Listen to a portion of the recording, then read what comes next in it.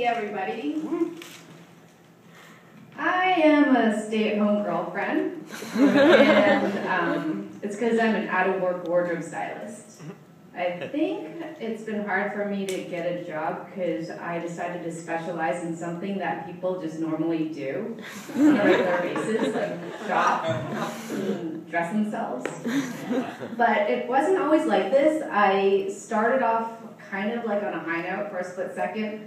My first job was working with this chimp actor that I had been following his career for a while. So, back in fashion school, I don't know if you've ever seen this show, it's called Chimp Channel on Superstation. These chimp actors reenact famous movie scenes. Like they'll do A Few Good Men or Braveheart. So anyway, I was a huge fan of that show, and then when I first started working in wardrobe, I had the chance to work with Jack. He was the lead chimp. It wasn't on that show, but it was something else that he was doing. So I'm on set, and the AD calls everyone for a crew meeting, and he's like, all right, Jack's gonna come on set, and when he does, just step aside and don't make eye contact with him. So I was like, oh my god, I'm working with a diva. And I felt like I made it, because you know who else is like that? Tom Cruise. So he comes on set, and he just looks pissed off. Like, he does not want to be there. And then I realized, he was kind of forced into show business, at a young age. He so did not want to be an actor or anything. He's not like Tom Cruise. He's more like Michael Jackson. And that made me really sad.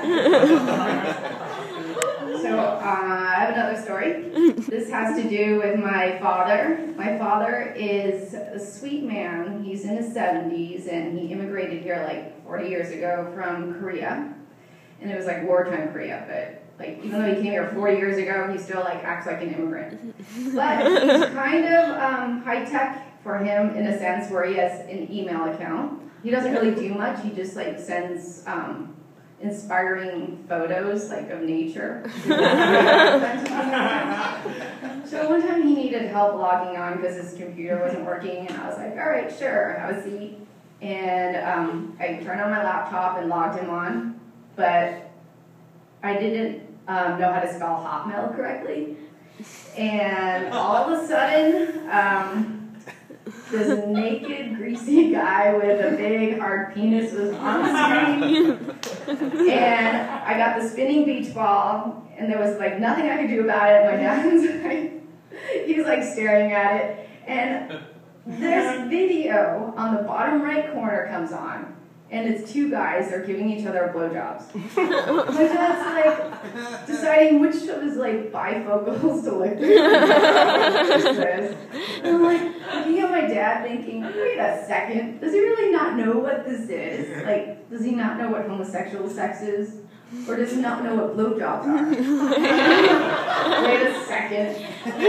If he does know what blowjobs are, is that my mom who's giving it to him? And in the little video, a third guy walks on. And I'm thinking, what's that third guy going to do? But then I just couldn't take it anymore. There's too many, things with my dad that we just experienced. So I just closed the laptop. And now we both don't know what that third guy was going to do. And that's it. Thank you.